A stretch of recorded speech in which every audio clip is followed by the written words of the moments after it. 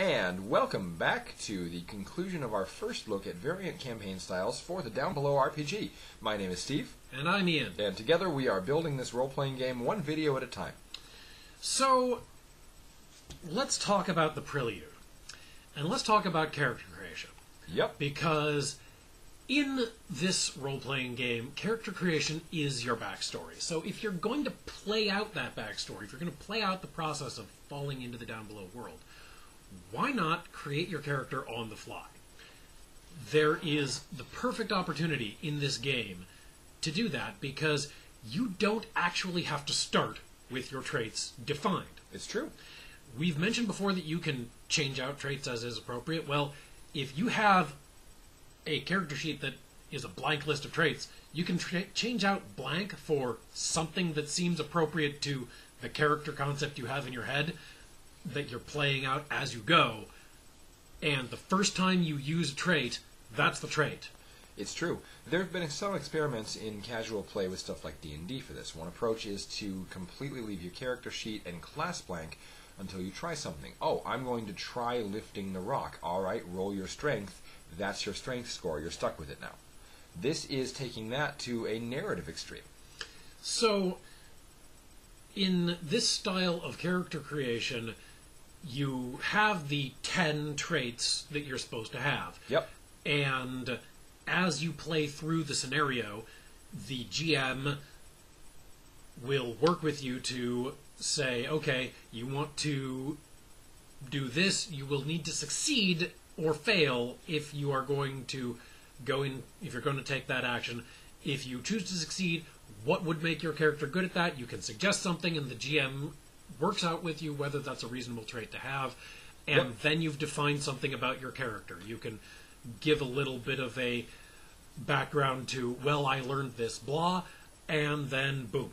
This puts a fair burden on the GM, though, because as with any character funnel and development through creation through development system, you need to have the opportunities for the character to show different sorts of development. They can't simply you can't simply throw them down an endless hallway of mooks and expect to have accountants come out the other end.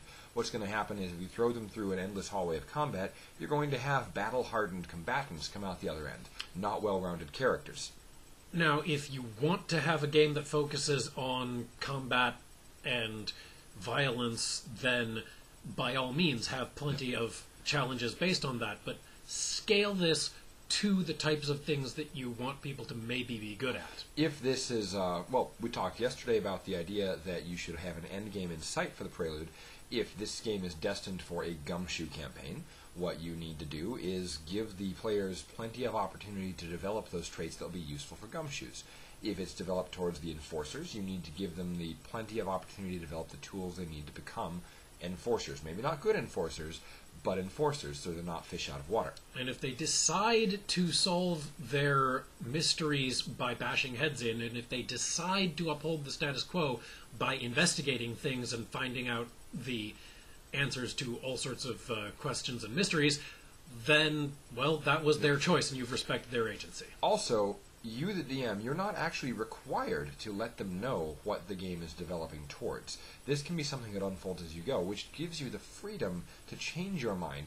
If you had your heart set on a bloody tale of roaring revenge, and the players seem way more interested in film noir regrettable gunshots on a dark bridge, there's absolutely nothing saying that you can't change on the fly and take the adventure you had planned and reskin it for the way that the characters seem to want to go.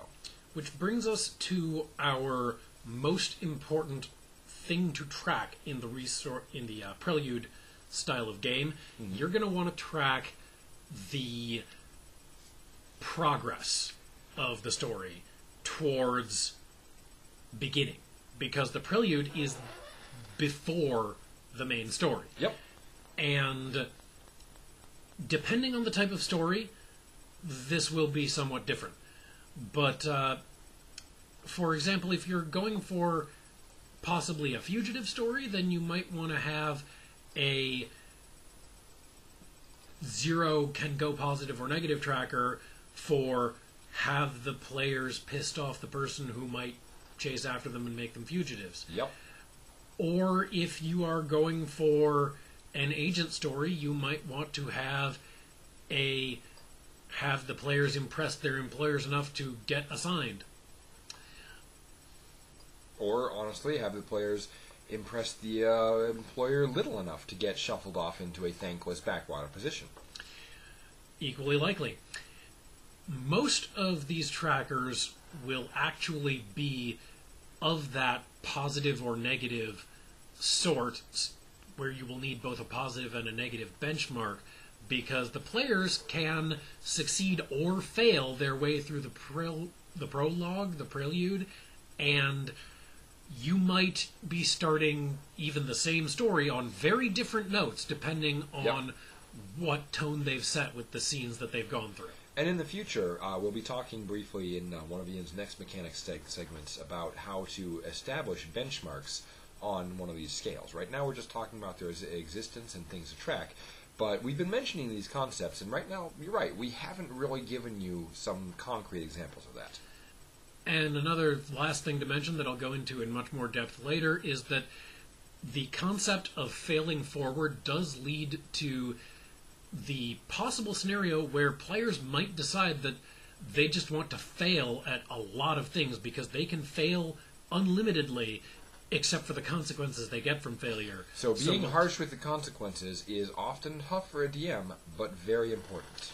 Yeah, so we'll talk about how to use that appropriately and when to let them fail as much as they like and when to tell them, if you fail here, that may be it for your character. Yep.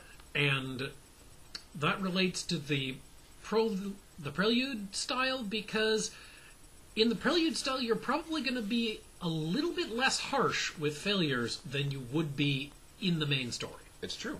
After all, it's theoretically possible that the players have some level of script immunity and are a little bit aware of it, but it's even more likely that you're training up a new batch of players. Either way, you probably want them to still have these characters, even if beat up and messed up. It's true. In the main story.